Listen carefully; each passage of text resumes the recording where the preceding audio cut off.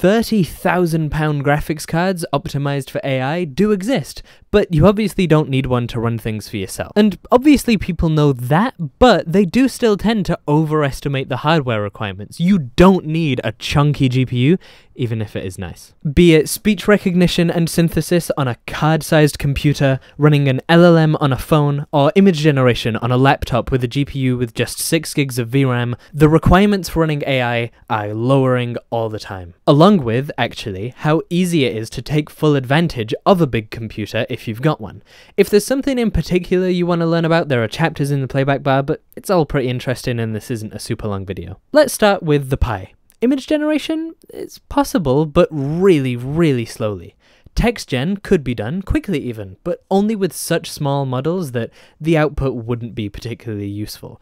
But voice recognition and speech synthesis are pretty easy to run, and the applications for them on something as small as this are pretty obvious.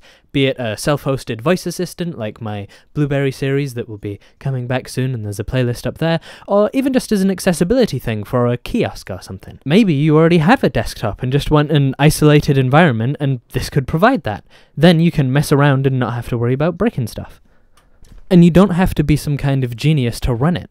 As long as you're SSH'd or plugged into a Pi, all you need to do is install Python 3-pip, then pip install faster Whisper, write some code and go. The subtitles that you're seeing on screen now were generated faster than real time, as in faster than I am speaking them now, with the smallest, worst OpenAI Whisper model on this Raspberry Pi. And although this is a 4 gig model, the actual memory usage shows that you could get by on a 1 gig one. In fact, the whole tiny English model is just 75 megabytes. And also, obviously, you could run this on any other old computer or single board computer. And that storage requirement, along with the RAM usage compared to the multi-gig text and image models, shows why this is so much easier to run. Plus, even on such hardware, without any optimization work from me, I just ran the same code that the demo showed me, it was able to transcribe 392 seconds of audio in 161 seconds. That's 2.4 times faster than I was speaking. If you want to use it on your phone, there's an Android app that just takes 30 seconds of recorded audio and transcribes it, though I'm interested in making a more useful app for it myself, so maybe one day I'll add something to that conversation. And if you have a desktop, you can run some huge models that do the same thing fundamentally, but work way better with lower quality audio or accents, that kind of thing. There are also other tools like WhisperX, which combines it with speech diarization, so you can get outputs of who was saying what as opposed to just an output of all the words said by anyone. And there are tools that make making subtitles for videos with it way easier. This isn't just messing with AI, though it is cool to do that. It's a really, really useful model. Just like running an LLM on your phone. I mean, spoiler alert, it's slow, really slow, way slower than ChatGPT or running it on a local GPU or pressing the subscribe button if you're liking the video so far, or not. But you might be able to forgive that when you remember it's running on something that's like 6mm thick, is battery powered, and doesn't even need an internet connection. That's the really cool part about running an LLM locally. Later, I want to talk about just how special having a local LLM is on a phone, but first I want to talk about the fact that there are 2 methods that you can use to get it installed. One is basically the desktop way. It's what a lot of people use on big beefy computers with GPUs, but you can run it on your phone just with a bit of fiddling. But that's Android only. And then there's another which is compatible with desktops, but mainly seems to be used just for running it on phones. And I'm going to do that first since it's the easiest and works on the most platforms. All you need to do is go to their website to get the APK for Android, or you can just get it from the App Store if you've got an iPhone, download one of the currently 2 available models, and press chat with it, and go. It'll just work, and for most people that's probably fine. The only reason that you might want something else is because there's not much in the way of customization, and they seem to use a special model format, so if you've done your own customization to a model, you've done some fine-tuning and you want to move it over and try it on your phone, you're gonna have to run it through a conversion script to make it work on the phone. But the other way is just the same as desktop, which brings us then to Llama.cpp. that one, the same one that runs on desktop Linux. I'm not going to walk you through the build steps in their entirety because Llama.cpp is a project that changes often, whether it be the file format, getting new features and making the old ones not work, or like problems with the program itself. It's really cool, and that means it's constantly getting updates, but also things change very often, and so a static in-video guide wouldn't be very useful. But what will stay the same is that you'll want to get Termux from F-Droid. Termux is an app that lets you access a Linux terminal from your Android phone, since Android just is modified Linux, but the one from the Play Store is supposedly different from F-Droid. You're going to want to get it from F-Droid. Here's a sped up video of me getting it to work on my phone, and that is the same interface as on my computer. You can use all of the same options and all of the same models, and it's using OpenCL, so it's even slightly GPU accelerated. I'm not sure how good the acceleration is because it's on a phone, but it works. The main thing you're going to want to be mindful of, though, given you're now supplying your own models, is that think about the size of them. Your phone probably doesn't have too much RAM. Even a high-end phone, my phone has 12 gigs of RAM. That's quite a bit for a phone, but still isn't particularly much in terms of LLMs. But it can fit a 7 billion parameter model, and that's probably also the highest you want to go to get any kind of reasonable inference time. Getting back to what I said earlier, the first reason I'd really like to have an LLM on my phone is because it would be really cool to play with an LLM locally on my phone. But the real second reason is because although you generally shouldn't trust the output of an AI text generator blindly, it can let me search things without an internet connection. And no, it's not very common that I'm without an internet connection,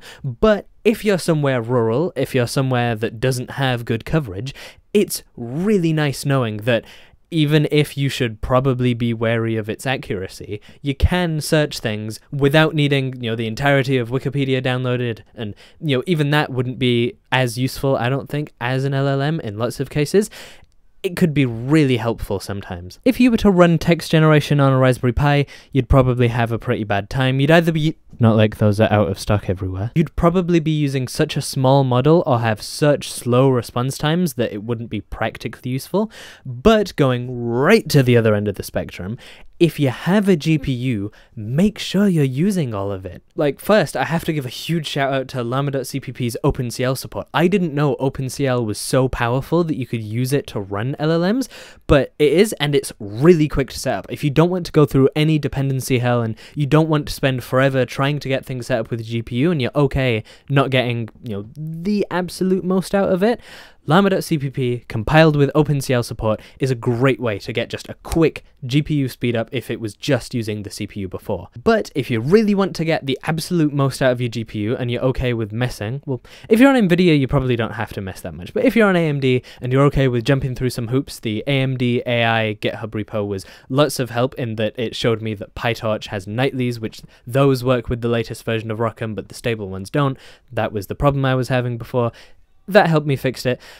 You can get the text generation web UI working with XLlama on AMD or NVIDIA GPUs, even the newest ones, and wow, is it fast. Really, really. I thought that CPU versus GPU inference with text gen models weren't that different. That's just because I'd never tried one. And if you're considering buying hardware with the fact that you may be running AI machine learning stuff on it in mind, I'm in two minds about it.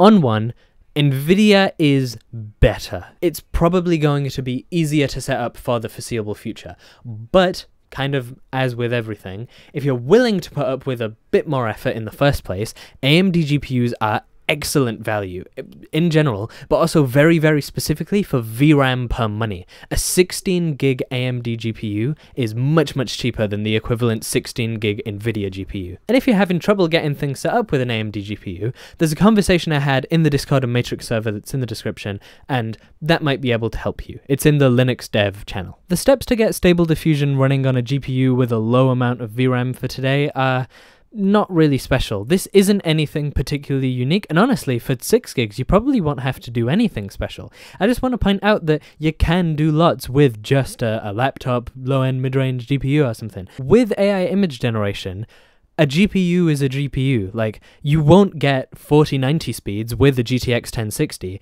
but anything compared to a CPU is huge. Easy-diffusion has a really easy to use installer. It asks you what GPU you have. It has basically no prerequisites other than setting some environment variables if you've got a modern AMD GPU on Linux. And after that, you can just pick the VRAM model that works best for you. And it's important to be able to run these models yourself, because although AI output may not be copyrightable, at least until big media companies get to lobbying, as long as you're not just uploading the actual raw outputs from these programs, you are transforming that work and therefore making it copyrightable yourself. So, whether you like it or not, AI content is going to become a thing, and is already kind of, even though I'm not a huge fan. And having potentially core parts of your business reliant on OpenAI's APIs probably isn't the most comfortable thing in the world, and being able to have things locally means having them. So regardless of whether I think AI-generated media is particularly ethical or not, which I will touch on in my next video, it'll be my 1,000 subscriber special, whether I like it or not, it is happening. So I'd rather not have OpenAI have all control over it through their APIs. I would rather people be able to run things themselves. I mean, more decentralization, more better. I've got a Discord and Matrix server in the description. Let me know if you actually use any of these tools and what for. Hopefully you've enjoyed, and bye.